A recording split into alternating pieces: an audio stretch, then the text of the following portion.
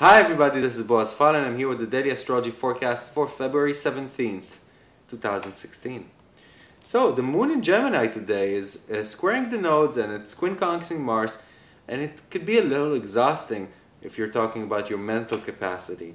It's a bit like being in a math test and feeling that you need to be concentrated all the time. After that, you really need some peace and quiet, and that's about what we have in the sky today. There's this very intense mental energy in the sky up to, let's say, 16:30 Central European time. That's around 10:30 Eastern Standard Time, and then it cools down with a trine to the sun, which brings more optimism and just more flowing energy, and the moon then becomes void of course, and it only enters Cancer at around 20:30 Central European time. That's around 1430 Eastern Standard Time, and Cancer brings with it the need for the familiar and the comfortable and the easygoing and puts the emphasis on your emotional state and not your mental state.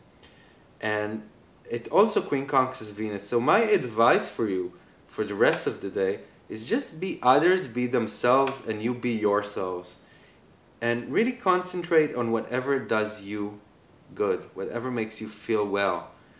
Even if it says that you're going to spend a night quiet at home by yourselves, nothing wrong with that tonight. And one more thing that is happening in the sky today is that Venus is moving into Aquarius and bringing all these Uranian energies into our relationships, into our relationship with money, and the way we provide ourselves with satisfaction in our lives. So, Uranian energies in our relationships, what does that mean? It means we want to make things more authentic. We want things wiser and more progressed. We want those ideas, those progressed ideas, to be amplified within our relationships.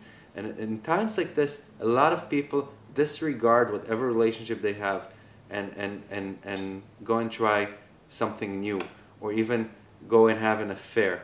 And the answer isn't always to disregard what you have. If you could cherish what you have and bring that innovation and progress and authenticity into your relationship, that's even better. And if not, this time will help you to leave it behind and move forward in your life. And it could change the way we draw in money and funds into our lives, using more creative and innovative and outside-the-box solutions to bring money forward. So, thank you for listening, and I hope you have a positive day. I'll see you all tomorrow. Bye-bye.